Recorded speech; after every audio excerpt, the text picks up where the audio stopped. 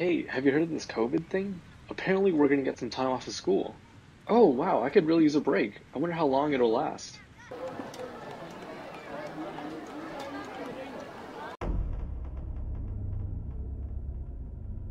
10 months later, we've been holed up in our houses for so long that hours and days become meaningless and seem to slip right through our fingers.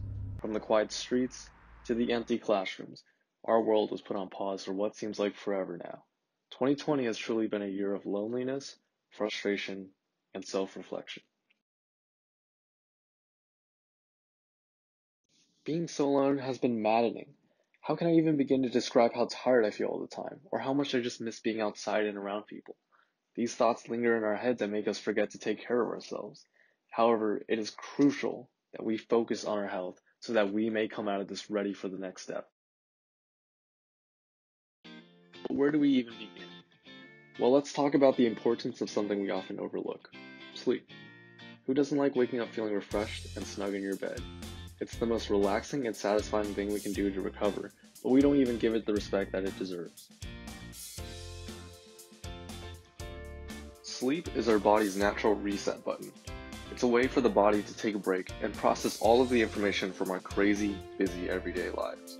Without that proper rest, your mind and body can get worn out, and you'll find yourself less productive than if you were to give yourself that time.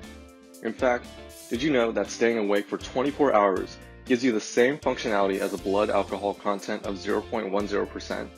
Imagine how you would drive like that. Our minds are incredibly busy. Billions of neurons work around the clock to process all the information we need for that day. As a result, the energy that they use leaves behind a waste that we need to clean out. It is during our sleep that our brain's garbage truck comes around and disposes of it. The consequence of not cleaning this is believed to cause a myriad of neurodegenerative diseases. One bad night of sleep won't kill you, but years of improper rest can build up. A neat trait that humans developed over time is our circadian rhythms. It's essentially a clock in the brain that tells us when to sleep and when to be active. When we're in the sunlight, that tells our body it's time to be awake. On the other hand, dim lighting tells our brain to release melatonin, which signals the mind to begin preparing for sleep. It's not just our brain that follows this rhythm, but our entire body. Certain organs like the liver operate well during the day, but much less efficiently late in the night. Additionally, there's certain activities that we do that our bodies interpret as indicators of time, otherwise known as zeitgeisters. This includes eating, drinking alcohol, or exercising, which tells our body that it's not time for rest. I think you can begin to see the problem with doing these things right before bedtime, because it throws off our body's natural rhythm. In fact, prolonged abuse of this rhythm can even lead to diabetes and obesity, since the body is not able to efficiently break down these foods we consume during the night. Not respecting your body's schedule can contribute to a ton of chronic diseases. So how do we avoid this and properly take care of ourselves with good sleep? Well, first we have to talk about sleep hygiene. Following that circadian rhythm is a great way to start, which means making an effort to go outside every day and getting a good amount of sunlight. Having consistency is also helpful for getting your body used to sleeping at a certain time.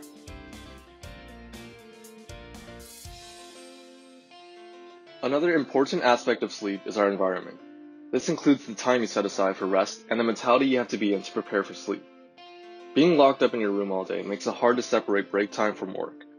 Without this turn-off switch, it becomes hard to relax without something always lingering in the back of your mind. To avoid this, I like to make a routine for myself so that I can trick my body into winding down. Personally, I like to do some reading because it tires my eyes out. Some of you may already have something similar, like taking a hot shower or drinking a nice glass of milk. But the point is just to have something to put you in relaxation mode. Additionally, laying in your bed on your phone won't exactly help you fall asleep. Having that bright light shined onto your face can give your body the impression that it's time to be active. Not reserving your bed for sleep can damage its reputation as a place for relaxation. And lastly, try not to nap during the day either. If you must, make sure you do it early in the day around noon to avoid having trouble sleeping at night. After a great night of rest, the next most important thing is to stay organized because your mind is all ready to go. Just make sure you can neatly organize your thoughts mentally and physically. I can't tell you how many quizzes and assignments I've missed because I didn't remember the dates they were due.